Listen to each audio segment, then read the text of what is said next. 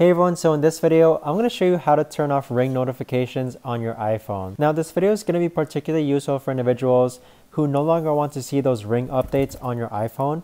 How do you actually turn off those notifications? Either way, this video is going to be short, sweet, and simple, guys. There's not going to be a lot of steps involved.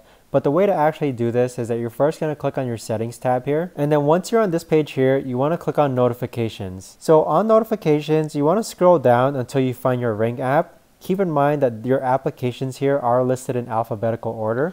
So scroll down until you find your Ring app, and it's this blue and white icon here. Now this is the really important step, guys. You're going to see this button here called Allow Notifications. And right now I have Ring notifications enabled. But if you click on the toggle button that's right next to it, I've now turned off notifications for my Ring app on my iPhone. But if you click on it again, you'll see that it's now been turned back on.